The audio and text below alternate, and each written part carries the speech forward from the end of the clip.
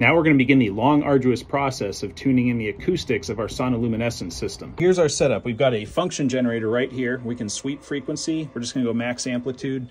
Ground is going to the bottom of a current sensing resistor, 1.2 ohms. And then we've got the transducer. Top of the transducer is going back to the positive from the function generator. We've got channel 1 is on the current sense resistor.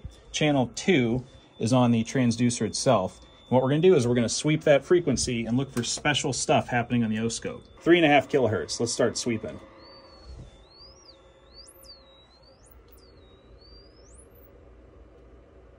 Oh, look at that.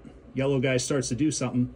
So he's right around 40 kilohertz. Okay, that makes sense because our transducer is 40 kilohertz and the drive circuit's 40 kilohertz.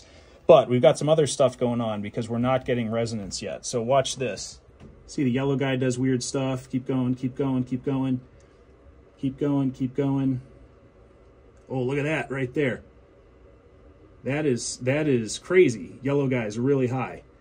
That's about 105 kilohertz. That fun stuff there should be happening at 40 kilohertz, and it's not. So we fundamentally have to remachine this, probably to get a half wavelength across that sphere diameter. A lot of these off-the-shelf drive boards are basically like what they call a Jensen topology, and it's difficult to inject a signal into that from a microcontroller. I want to have complete waveform control for these transducers because I want to be able to do creative stuff in the frequency domain. So I'm probably going to do ESP32 to Class D audio amp, step it up with a transformer per transducer, 1 to 200 volts. Thanks so much for watching. Don't forget, like, share, subscribe. If this gets big enough, it'll be successful enough to where maybe we can all have safe RoHS-style fusion in our homes someday. Thanks so much for watching. Adios.